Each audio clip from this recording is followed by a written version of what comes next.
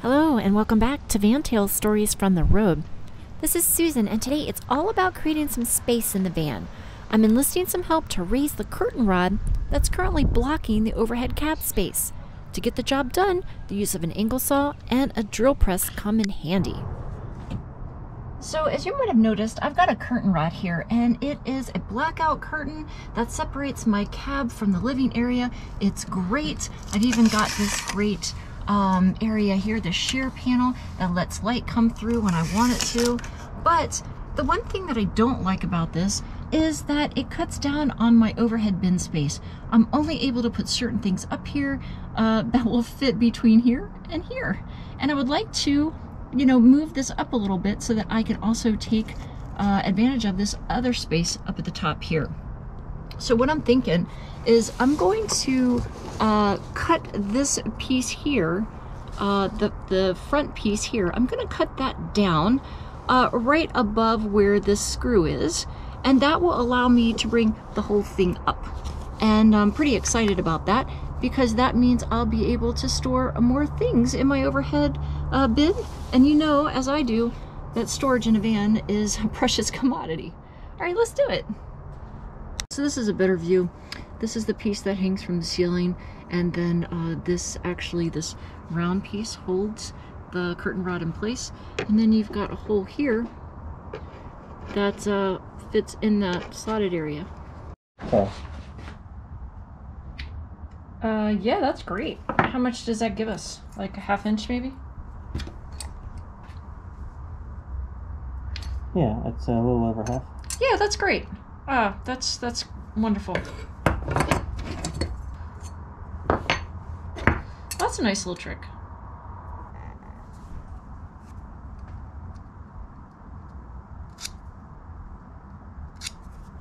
It sure is.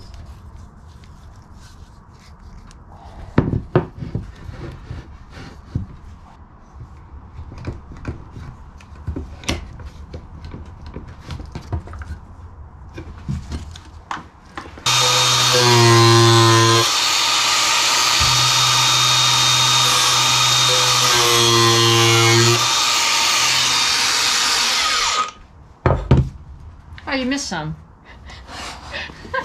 Don't touch it yet. No, it's probably really hot, huh?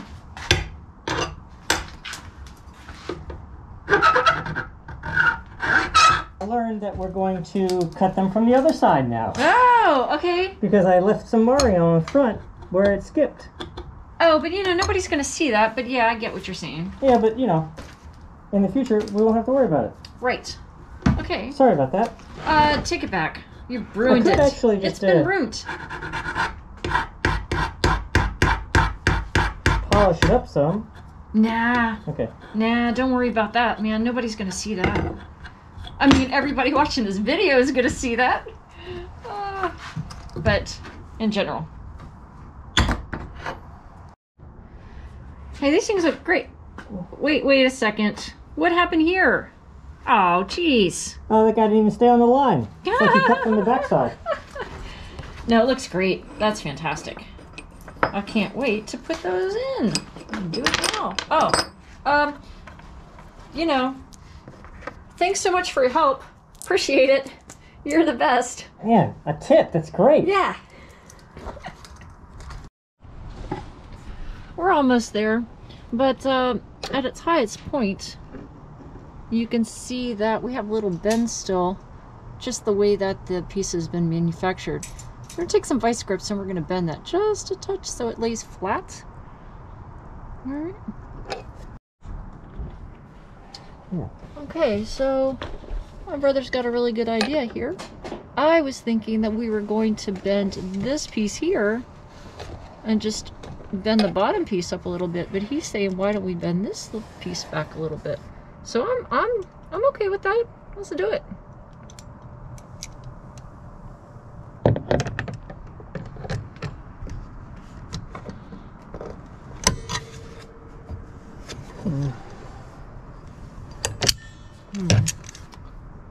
It's a bad angle.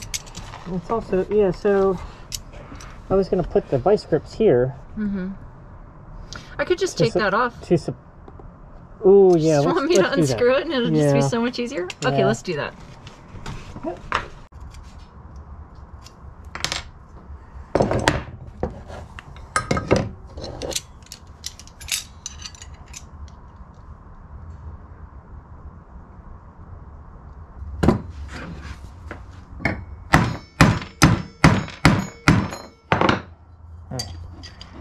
These brackets are pretty big. Mm.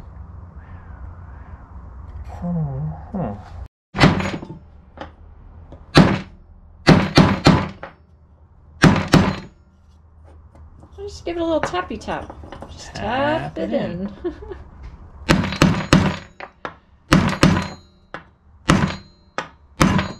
Let's take a look at it now.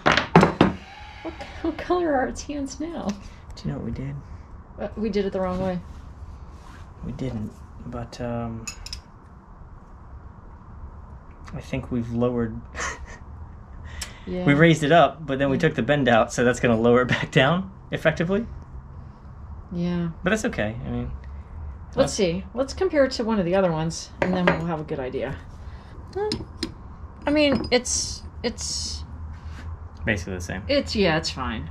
That's negligible. Yeah. Okay.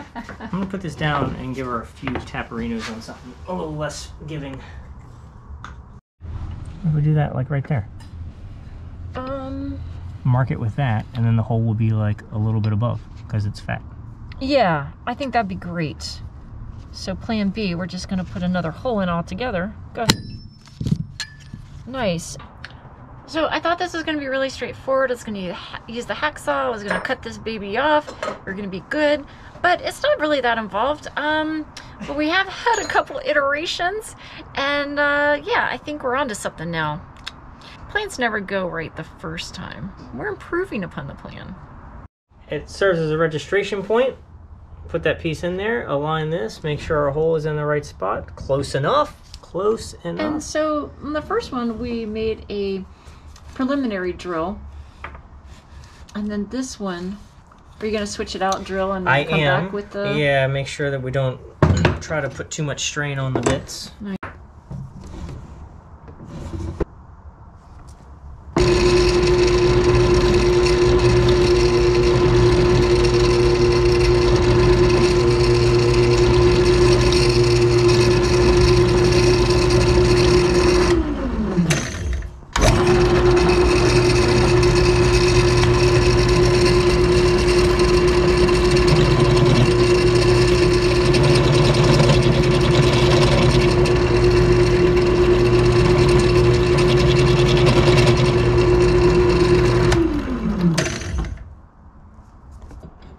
Didn't we already do this once? 3 times. Oh, we did it 3 times. Well, let's do it 3 more. Deal.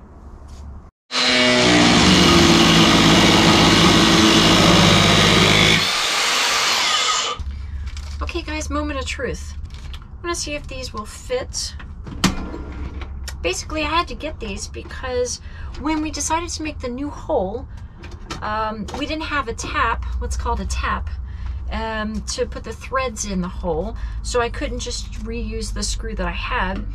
So I decided I'll just get some screws with some bolts to hold it in place. I was going to get like a split lock washer, but they didn't have the size that I needed. So for now, we'll see if this works. I'm hoping it will.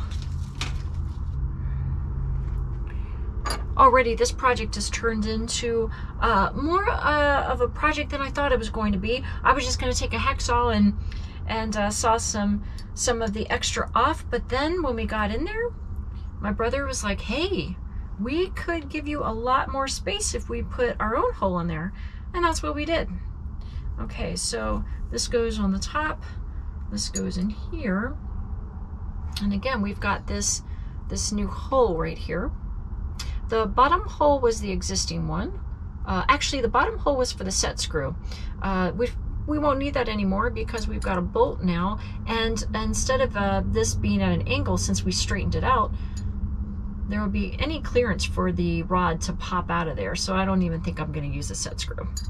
Okay, here we go. I hope this works. Okay, so yeah, look at that, it fits. Nice. And then we'll just put that right here. All right, and move that all the way up. I'll tighten that once I get it up there. Wow, look at that. That's pretty legit. I'm excited about that. Let's try it up on the actual ceiling and see what it looks like. Oh, it's gonna be great. Look at that, guys. Look how much clearance I'm gonna have. So I'm gonna move this down a little bit so I can put the rod on. And in order to hide all of this, I'm just going to move the curtain over so that it's all gonna be hidden by the curtain itself. Pretty slick, if I do say so myself. Well guys, we're all done here, and I think I'm really happy with the results. I want to thank my brother for helping me with this project. You know, I don't have a drill press in the back of my van, so thank you for that. Yeah, this works great. Take a look at the final product. Look at all this room we have here. Before, let's see if I can do this on the level. There's hardly any room at all between the top of the van and the bar here. And then we've got all this room here. The other thing that's really great about this is that before, since this curtain hung a little bit lower, it wasn't snug against the top of the ceiling here. So that meant that, and also I turned the hooks around. So the rod was sitting out a little bit further and a little bit lower, which meant light was getting in and out. But this is great because now it's nice and tight up against that ceiling. Yeah. Hey, thanks for coming along for this one. Maybe you got some tips, tricks, whatever. You know, if it even helped one person, yay.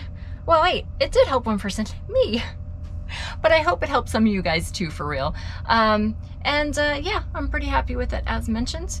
So if you like this one, give me a thumbs up, consider subscribing. I'll see you on the next one. And you guys have a great rest of your week. Take care. I'll see you down the road. Bye-bye.